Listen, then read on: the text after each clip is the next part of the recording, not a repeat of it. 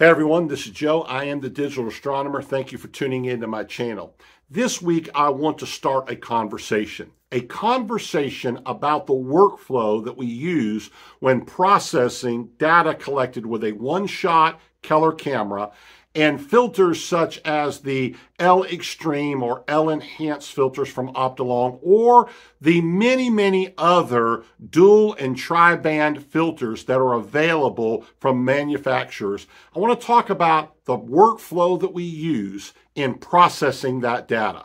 I'm going to share with you mine, and then I want to challenge you to share yours, and let's learn from each other. Stick around. I'll tell you more about what I have in mind.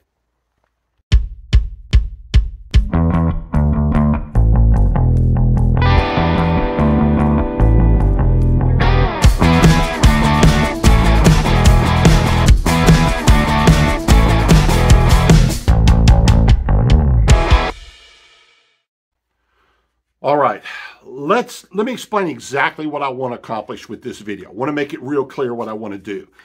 Dual and tri-band filters are game changers for those of us that are imaging with one-shot color cameras. They open up an entirely new world to us. They, quite frankly, because they allow us to cut through light pollution and they allow us to image when there's a full moon out, they literally give us more opportunity to image throughout the course of the month and the year than we would normally have if we were just shooting broadband. So these are incredible tools. And really, the capture process of this is really quite simple. It takes a few minutes to set up. Quite frankly, capturing my data anymore is really simple. I've got it down to where it takes me probably 15 or 20 minutes to get my telescope set up, polar aligned, star aligned, focused, and ready to image. It's a quick, simple process. Once you learn how to use your equipment and get it set up, that's easy. Now, that took me a while to get to that point, but now that's the easiest part. It's the processing that's really a challenge. And when you go to using the narrow band filters with a one-shot color camera, honestly, the decisions and the options that you have available on how you process this data can just be mind-boggling.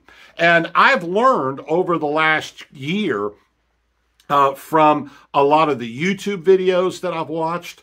I've learned from reading articles online. I've learned from, posts that have been made in cloudy nights. I'm constantly working on my workflow. How do I go from point A to point B? How do I go from stacking all the way to that final image? What are the steps that are involved in that?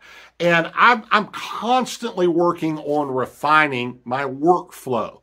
And what I thought about here this past week is what would be great is if we just used this channel for a little while to have this discussion. So what I'm going to do is I'm going to share with you my workflow. I'm going to say this, my most recent workflow.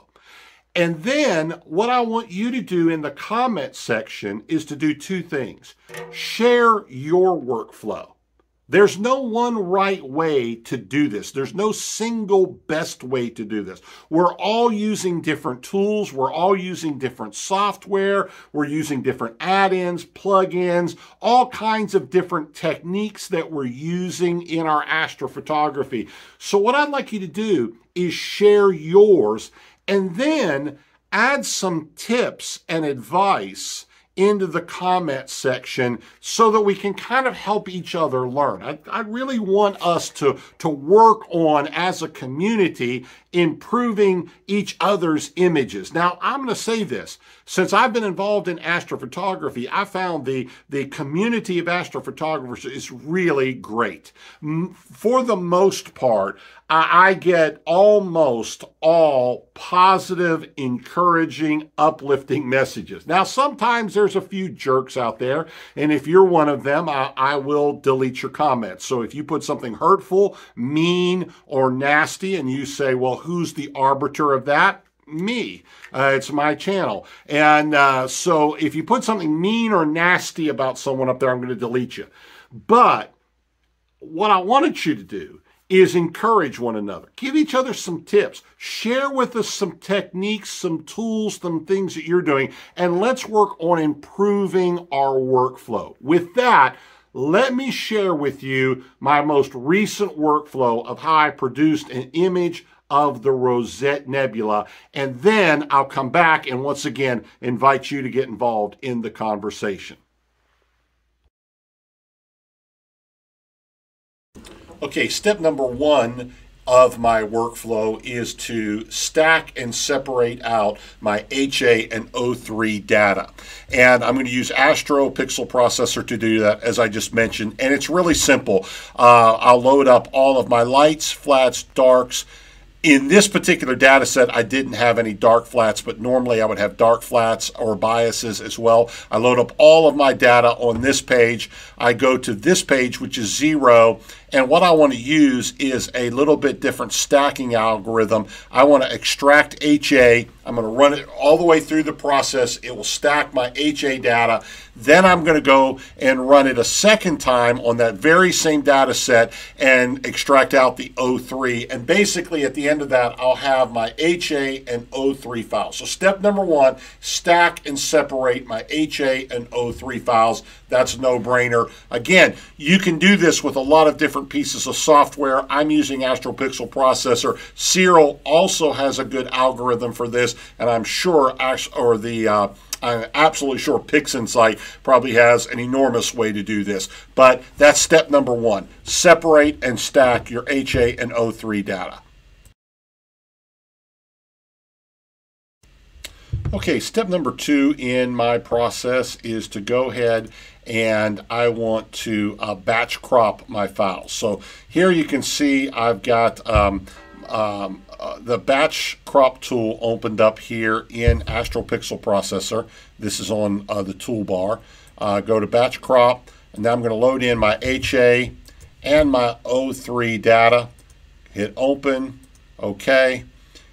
And what I'm trying to do, obviously, in batch crop is just get rid of all of these little stacking artifacts out around the edge. So I draw a box around it, press crop, and it will then crop my files. So I go crop,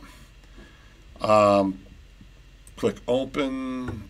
It's going to do that. I want to make sure that I save these as 32-bit integers, FITS files, so that I can do my next step, which will be my light pollution correction. Okay?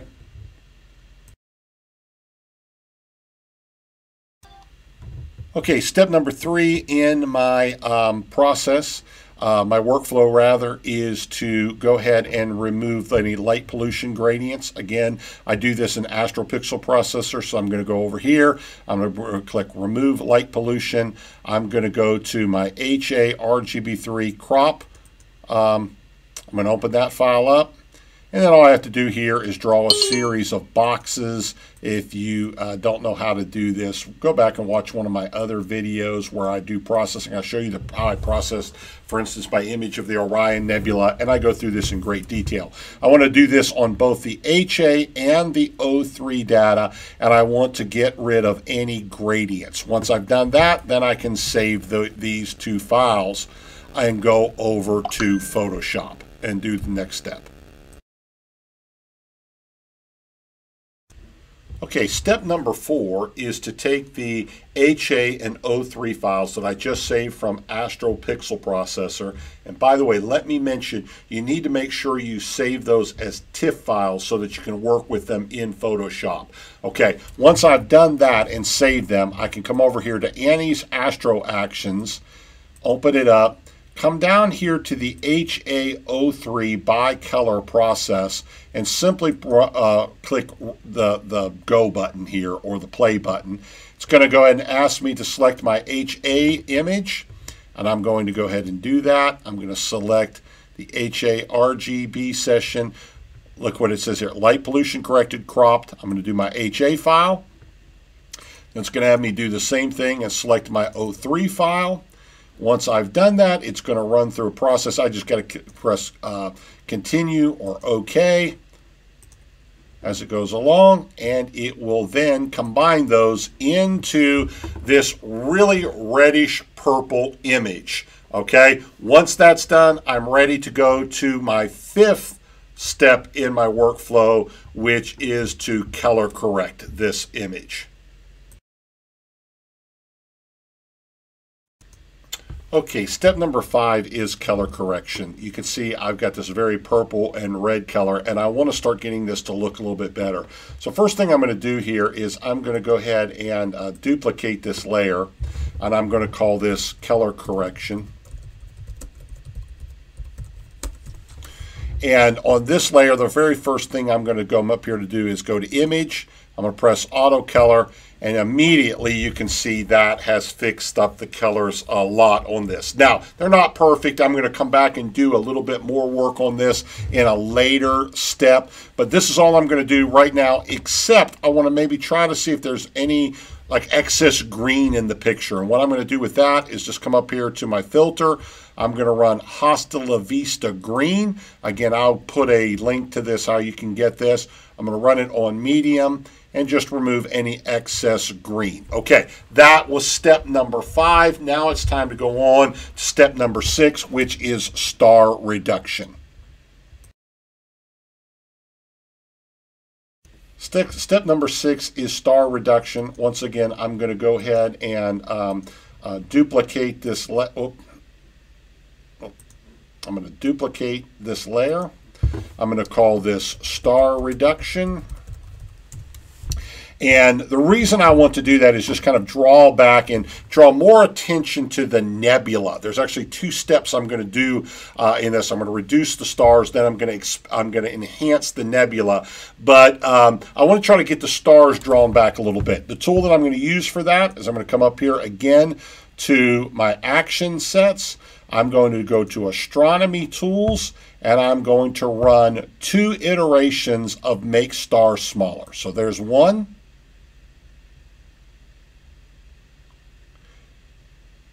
Wait till the little revolving thing gets done here. Now I'm going to run that a second time.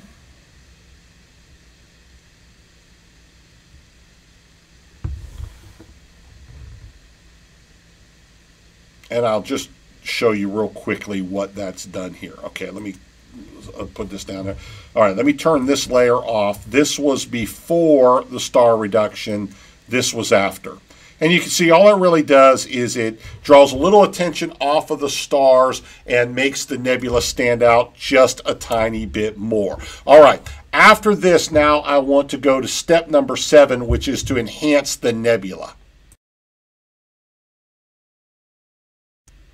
Okay, what I want to do now is try to brighten up the nebula just a little bit. Once again, I'm going to go ahead and I'm going to duplicate the layer. I'm going to go put Enhance Nebula. Okay. And once again, I'm going to use a very simple tool here. I'm going to go to my action sets. I'm going to go to Photochemy Star Tools. I'm going to come down here and I'm going to click on Nebula Filter and just run go. Now this takes a little bit longer, so I'm going to pause the video, but nevertheless, all you really have to do here is every time it asks you an option here, you'll have to make a few small inputs. So I'll turn it back on when it comes to the first input. Okay, you can see after a couple of seconds here, it's going to ask me to adjust the black point. I'm going to press continue. And what I need to do usually is draw this back a little bit to the left a little bit. It's usually clipping just a little bit, so I just pull that back, press OK. It's going to run for another minute or so, running through a series of processes. One thing I like about this is this makes sure that Photochemy's nebula filter does a great job of creating star mask and not blowing out all my stars, while allowing me to really dig out a little bit more of that nebula. And it works really good. It does far better than I can do. I've tried creating my own star mask and going through. I always end up blowing out my stars too much. So that's why I use this particular tool. Let me pause it. Oh, it's coming up with the adjust black point. I'm going to go ahead and pull that back again. I almost always have to pull this back to the left a little bit, maybe pull the stretch out just a tiny bit more, press OK, and I'm going to pause while I wait for it to run the rest of this process. Okay, it continued to run that process for another couple of minutes. It did ask me to make another a black point adjustment. Let me show you the difference here. If I turn off this layer, this is what I had before. This is after. And what you can see is it just really brightens up and brings out that nebulosity a little bit more without blowing out the stars. Okay, now we're ready to move on to step number 8 in my workflow.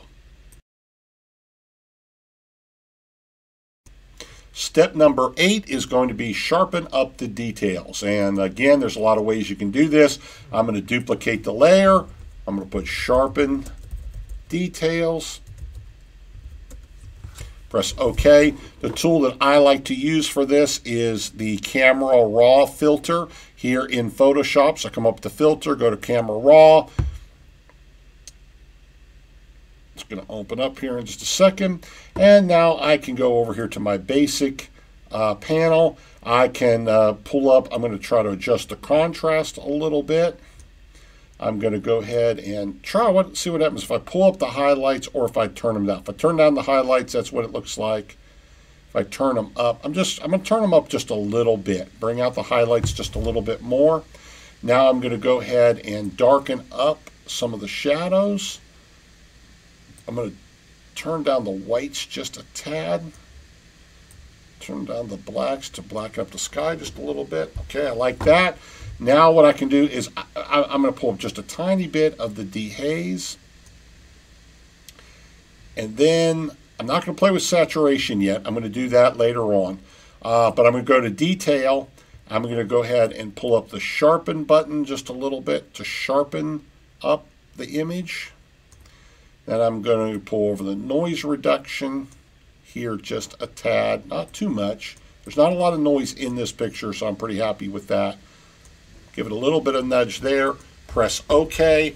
Now we've sharpened it. So let's look at the difference. Let's see what's happened. This was before, this was after. Before, after. And you can see we've just sharpened up some of the detail. Okay, let's move on to step number 9. Step number 9 is to do some color adjustment. So once again, we're going to go ahead and duplicate the layer. Duplicate the layer, and we're going to go to color adjustment 2. Now here's where I want to kind of play around with trying to get just the exactly right color balance and make it look the way I want it to look. A couple ways I can do that. I do this is I can go up to adjustments, I can go to hue and saturation, and I can kind of pull this over a little more towards the red. And you can see that's making that red stand out a little bit more. All right. I can also come up here to image, and I'm going to do a little bit with the channel mixers. All right. And so I can adjust up. I can make the red stand up a little bit like that. Just there. Oh, that's too much. And so what I'm going to do is just basically play around here with the color until I get it to look exactly the way I want it to look, okay? And this is where I might spend a lot of time. You can see I'm just kind of fooling around with the sliders here. Ooh, I like that. That came out a little bit better. I can go here and I can move the blue, maybe take a little of that green out, maybe put a little... So a lot of Rosette Nebula pictures I find seem to over-enhance. They really get crazy with the blues. And so I'm just going to play around with these channels until I get the final, till I get it to look the way I want it to look as far as the color balance. And again, this is a lot of subjective. You have to figure out what you like. All right, let's go on to the final step. Okay, I played around with the color a little bit and got that finished up. Now I'm on step number 10, which is what I'm just going to loosely call final adjustments. I'm going to go ahead and duplicate this layer again, put final adjustments on it. And this is sort of just a miscellaneous step. There's a couple things I'm going to do. I'm going to go up here to filter, go back to camera raw, And basically, I'm going to adjust the exposure a little bit. I'm going to bring this up just a tad, just to brighten the image a little bit. And then I'm going to bring up the saturation a tad like that. And there's not a lot of noise in there. I'm really happy with that. So what the thing I think I will do is come over here to detail. I might just pull up the noise reduction a tad bit. I don't want to get too much, but I hate noisy pictures. I really get annoyed with when my pictures come out real noisy. All right, so I'm just going to draw those up just a tad. And there we go. I'm going to press OK. And I'm going to look at that and go, I like that picture. Okay, so that's my workflow. Now let's talk a little bit about the workflow challenge.